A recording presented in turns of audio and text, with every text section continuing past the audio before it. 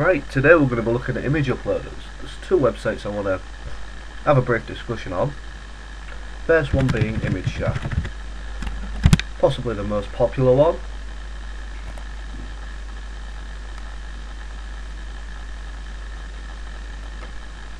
Taking its sweet ass time to load, to be quite honest.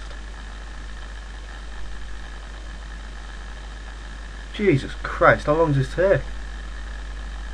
Right, well while that's loading... Oh, never mind. Right.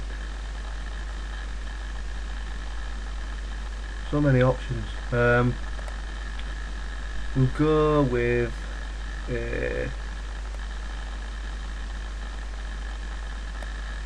small file. No, we won't. We'll go with a biggish file. 400 some kilobytes. Right. While that's uploading, we'll show you the other site, which is Upload, spelled with a 4, number 4 that is, instead of an A. This is one of my other sites, by the way, so we'll just load that one up.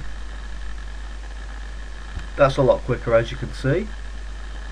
Oh, Imageshack is ready.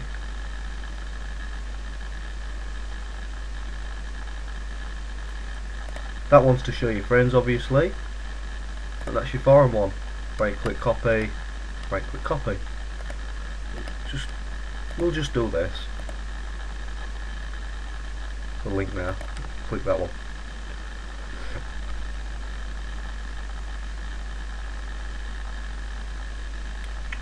Naughty pop-ups, can't be having them.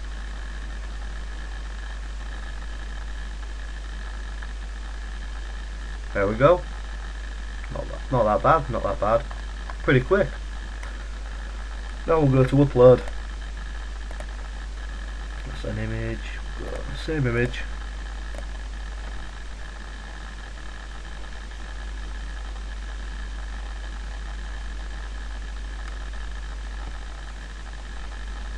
As you can see already, this is loaded pretty much quicker already.